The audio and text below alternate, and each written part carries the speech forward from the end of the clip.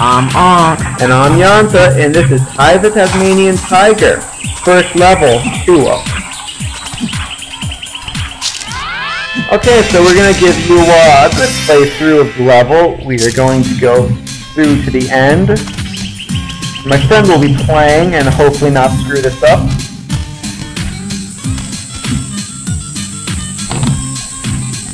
Gotta love the slow down music. This is our original video. I know. Feel free to subscribe if you'd like. Excuse the terrible frame rate because we are recording with Craft in PCSX2 and it will be a bit slower. Next video, second level, we will try to do our best to make it faster. Normally there's a gear thingy right here. Gear thingy means actually friggin' gear. That's okay, it is a gear. So it is gear. This one you get by doing that. By jumping. Correct. What are they used for in this game? I'm pretty sure they are used for Julius's machine that can create mechanical boomerangs. You collect enough of them, give it to him, and out pops the magic boomerang. Well, it's not magic. It's usually one of those, awesome boomerangs that can zoom in, sniper boomerang, a kabooma boomerang, and the like.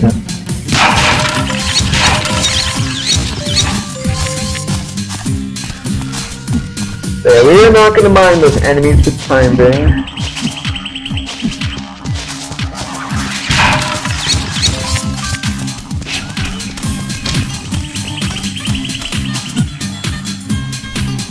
So we're nearing halfway down through the level.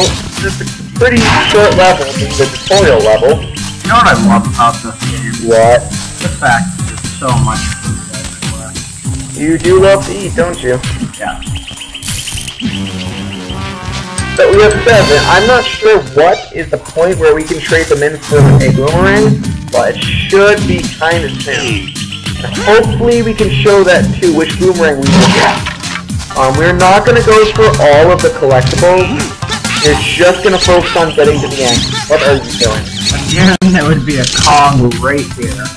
But no, we've already collected it.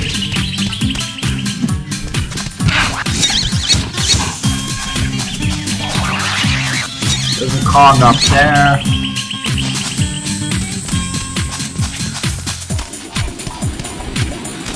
So yeah, we're very close to the end now. Normally you would get your second boomerang in this tutorial level, but we've already retrieved it, so there's no need for the cutscene, which will not be shown. We're going to try our best to skip through all cutscenes where I'm sure all you want to see is gameplay. If not, please leave something in the comment section saying you want to see the full game. It's a bit tougher to see the cutscenes when it lags down so much, as you can imagine. Oh, the nostalgia. What do magnets do? Magnets collect those red opals. You can bite it to kill it. I don't like biting big things. That is what she said, my friend. God, Kong is normally over there. But now it is either a pie or a magnet inside one of those picnic baskets.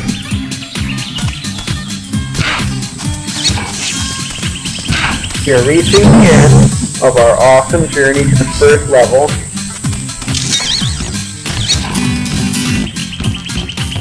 Gotta love the slowdown. There's a waterfall here somewhere. Under there.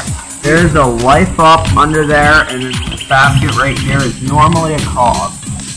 It's a baby. Yes. So, we do not need the life up because, no, we won't die too much. But you may want it. Boss fights in this game can be kind of brutal as we get hit. Boss fights can be kind of brutal.